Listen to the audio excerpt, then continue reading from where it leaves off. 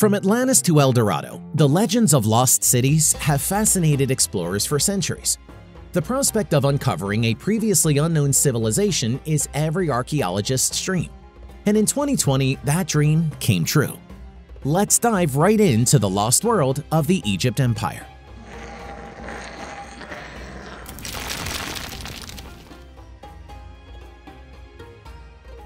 Zahi Hawass is a legendary Egyptologist who has dedicated his life to uncovering the secrets of ancient Egypt. He started his career working around the Great Pyramids of Giza and is responsible for discovering the now famous tomb of the pyramid builders. Before this finding, almost everyone thought that the pyramids were constructed using brutal slave labor. But Hawass's discovery changed the entire world's perception of ancient Egypt.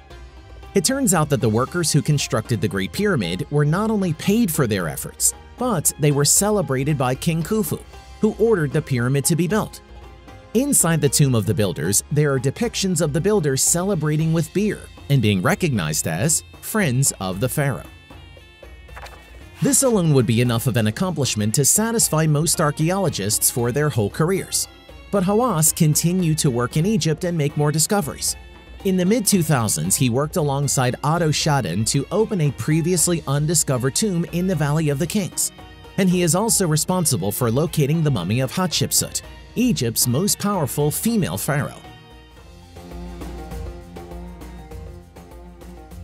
Now, Hawass has made the most important discovery of his career, a 3,000-year-old lost city that has been hidden for centuries. The amazing part of this is that Hawass and his team weren't even looking for the lost city of Aten when they found it. They were originally searching for an ancient temple dedicated to King Tutankhamun. While excavating an area they thought the temple might be, Hawass and his crew stumbled upon several walls made out of dried mud. At first, they thought they might have found an unknown temple or storage building. But as they explored further, the massive scope of their finding began to reveal itself. What they had found was an almost entirely intact ancient city, with thousands of artifacts held within. There are storage buildings for food, tools used in everyday life, a massive cemetery with unopened tombs, and much more. It will take years for the entire site to be excavated, but even the early findings are amazing. Inside a building that was likely used for processing food, they found a jar that was full of 22 pounds of cooked meat. An inscription on the container reads, "That year 37 dressed meat for the third Heb-Sed festival, from the slaughterhouse of the stockyard of Ka made by the butcher Louis." The city of Aten will tell us so much about ancient Egypt that we thought was lost. In an interview after the finding was made, Hawass said, "This is amazing because actually we know a lot about tombs and afterlife. But now we discover a large city to tell us for the first time about the life of the people during the Golden Age. Each piece of sand can tell us the lives of the people, how the people lived at the time, how the people lived in the time of the Golden Age when Egypt ruled the world. We spent a lot of time talking about mummies and talking about how they died, the ritual of their deaths, and this is the ritual of their lives." Researchers around the world were blown away by the discovery. Egyptologist Salima Ikram stated, "It's extraordinarily beautiful. I don't think you can oversell it. It is mind-blowing." Betsy Bryan from Johns Hopkins University claims that the discovery of this lost city is the second most important archaeological discovery since the tomb of Tutankhamun. And while this discovery is absolutely incredible, it seems that there may be darker secrets hidden in the city of Aten.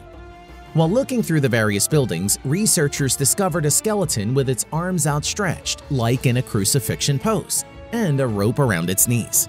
Egypt's Ministry of Antiquities issued a statement that called the situation odd and said that the finding is going to be investigated further. One of the most intriguing aspects of Aten is the discovery of the cemetery within. Archaeologist Hannah Pethen stated that, "Everybody loves the thought of an exciting untouched tomb. But actually, this is probably more significant and more important than if it was a pharaoh's tomb. We have a lot of tombs and we know a lot about them, but we don't have a lot of evidence about how Egyptians lived and worked in their cities." Finding the tomb of a pharaoh used to be considered the holy grail for Egyptologists. But this cemetery could house information that changes everything we know about the golden age of the Egyptian Empire. Unfortunately, it will take several years for the site to be explored, but the possibilities are truly endless. The city of Aten dates back to the reign of Akhenaten, who is one of the most mysterious rulers of ancient Egypt. He took the throne when he was only 13 and quickly began implementing extreme religious and political changes.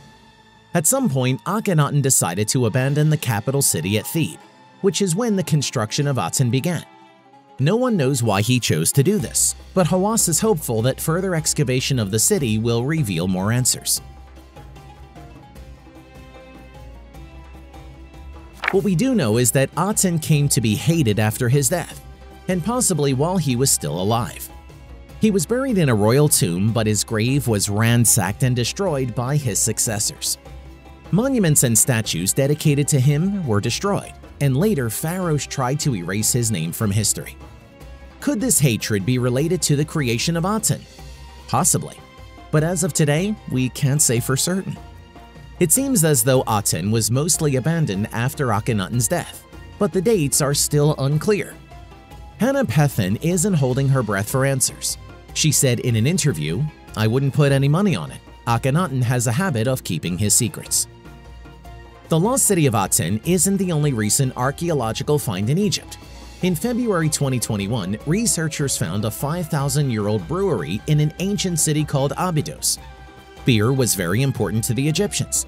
They would often drink it when they didn't have access to clean drinking water, and it was even used during burial rituals for kings. The ancient brewery had 8 different sections for making beer and might have produced up to 6,000 gallons at a time. No one knew just how popular beer was in ancient Egypt until this discovery was made. Meanwhile, in the same month, another team of archaeologists found a disturbing scene in northern Egypt.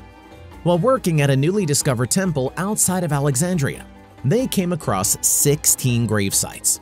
This on its own isn't exactly newsworthy, but no one was expecting what came next. Inside the tombs were heavily decayed mummies with golden tongues in their mouths. Some ancient Egyptians believed that by being buried with a golden amulet in their mouth, they would be able to speak in the afterlife. A few of the coffins also featured golden decorations that depicted the god Osiris, ruler of the underworld. It appears that these Egyptians believed that they could speak to Osiris after they died and hopefully convince him to not keep them in the underworld. Then, in October 2021, a new discovery was made that might change everything we know about mummification in ancient Egypt. The body was found in 2019, but new research indicates that it may be 1,000 years older than originally thought, which would place it in Egypt's Old Kingdom. Egyptologist Salima Ikram stated, "If this is indeed an Old Kingdom mummy, all books about mummification and the Old Kingdom will need to be revised. This would completely turn our understanding of the evolution of mummification on its head. The materials used, their origins, and the trade routes associated with them." The body belongs to a nobleman that researchers are calling Kui, but not much is known about him as of today. However, his remains may hold the key to unlocking the secrets of Egypt's Old Kingdom, a time period that we know almost nothing about. This is a thrilling discovery, but it will take quite a bit more time for researchers to fully examine the remains. Right now is an incredibly exciting time for archaeologists in Egypt. New discoveries are being made at a rapid pace, and you never know what they're going to find next.